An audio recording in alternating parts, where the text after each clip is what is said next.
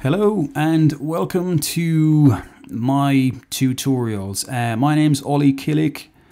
I run a small micro agency specializing in packaging design and online visual merchandising, pack shots in 3D. That's how I earn the bulk of my crust. And I've decided to create this YouTube channel to kind of share what I've learned along the way with you guys.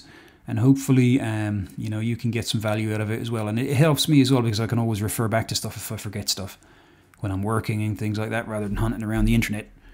So the first thing we're going to cover in Cinema 4D is the viewport, because that's probably the most important thing to be proficient at. It's where you'll spend about 90% of your time actually interacting with the software, apart from, the things that you will do.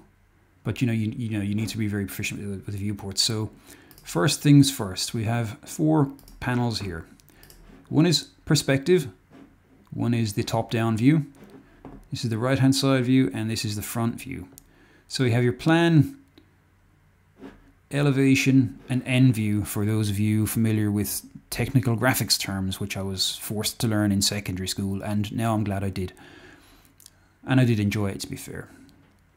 So, navigating the viewport. First things first, I'm going to stick a cube and a sphere in here so that it's more obvious when I change views that, we're looking at something from a different perspective, because obviously they're different.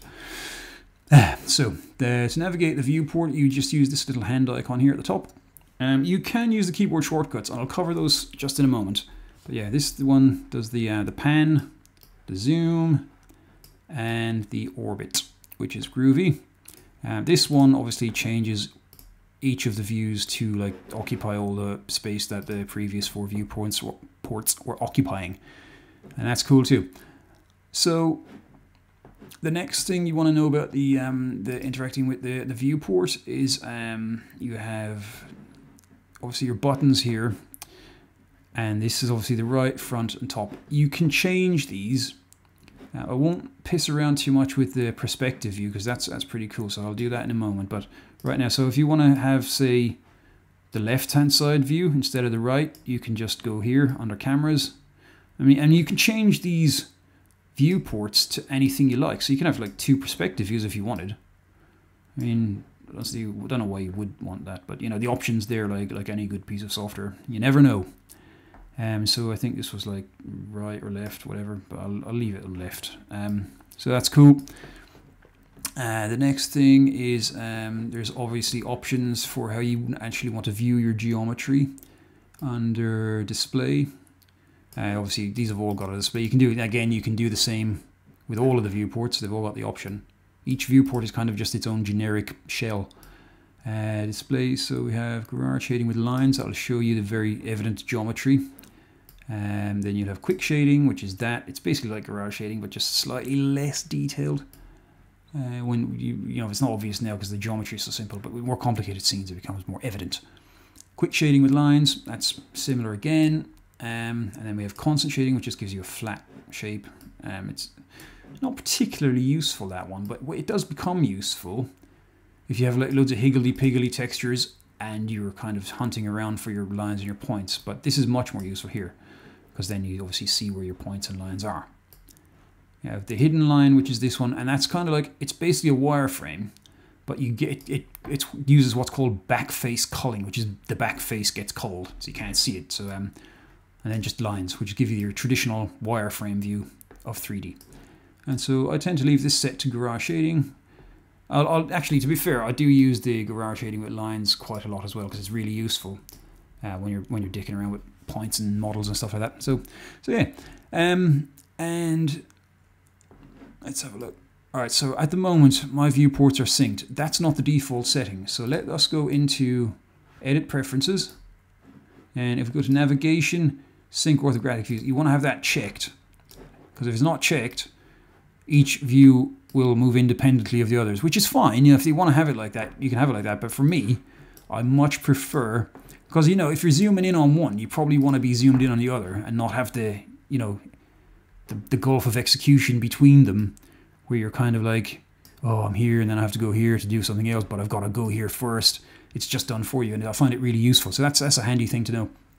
And other than that, I think that's pretty much it for the viewport. There's obviously options here where you can have the different effects that you might have, like the post effects. So depth of field is one of them. That's a really handy one to turn on, actually, because it helps you calibrate your cameras when you have depth of field turned on. I'm not going to cover that now because it's a different subject for another time. But for instance, I've got, let me just go to my layout. I'll show you how to customize your layout as well after the perspective, or after this view, because this is the one you want to learn first. But, you know, right here I've got a render brewing away that's been going for the last 21 hours and 56 minutes and 47 seconds.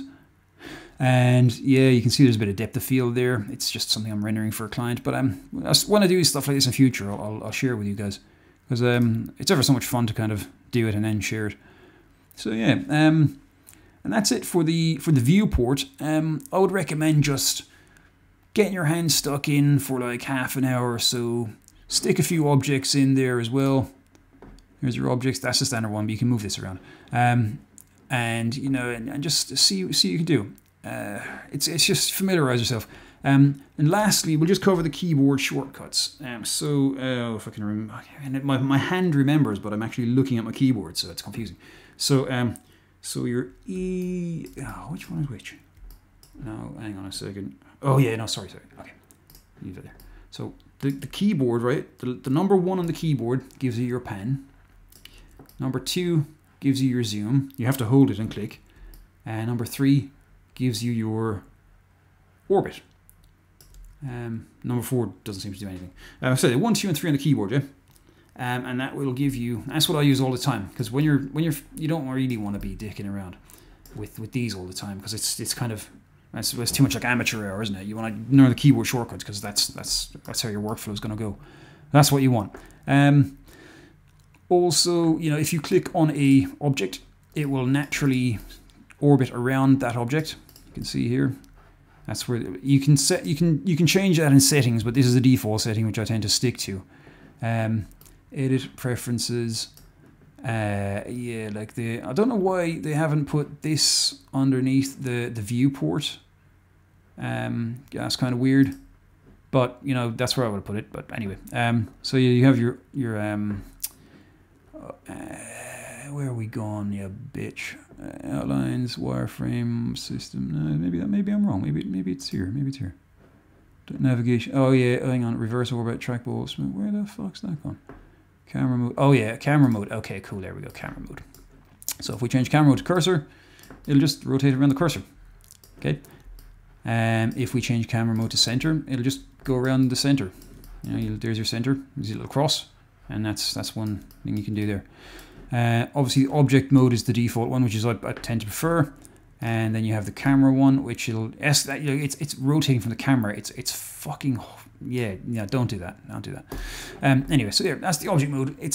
And if you want to override the object mode for any reason, say you want to orbit around the corner of this cube, if you hold I think it's the function key and the left arrow, yeah. On the Mac, I work on a Mac. I have to just make that disclaimer now. I work on a Mac, but on a Mac, it's the function key. On this mini little Apple keyboard I got, it's got a little, it's the emoji key as well. But it's the FN one bottom left. And then that will let you rotate around. So it's not dead accurate because it's 3D space and it doesn't know where the Z you want it to be. But you can probably zoom in on it and say, like, if I wanted to dick around this cube, there you go. I've got the corner of it highlighted. And if I want to unhighlight it, I just press function and the left arrow again. And that's actually really useful. I discovered that by accident. So yeah, that should get you covered pretty well for interacting with Cinema 4D. And the perspective, it's worth learning all of these things because they're ever so useful. And just rewind the video, look at it again, have a little play around, and I will catch you next time for the next video. I don't know what I'm going to do, but it'll probably be something to do with setting your scene up. I think for the next video, I will cover sorting out your setting up your workflows so that you have it set up the way you want it, because that would make sense, wouldn't it? So. If you enjoyed this video, feel free to drop a like and a subscribe, and leave a comment below if there's any videos you want to request. I cover Photoshop, Illustrator, not After Effects, because animation's a bit tedious. I use the animation tools in Cinema 4D, the MoGraph tools. They're excellent, but I don't use them for animation. For instance, this one, I didn't obviously sit there and place every one of those gummies by hand. I just told Cinema 4D to dump a shitload of gummies on the floor and spread them out. It uses a little built-in physics engine. This is the later version of Cinema 4D. Has 2 physics engines built in, and this is the older one I use for this, but we'll cover that in a different video anyway. So it's been great to make this tutorial, and like I said, feel free to interact, comment below, see how it goes, and I wish you all the best of luck with your 3D journey, and hopefully I'll catch you next time.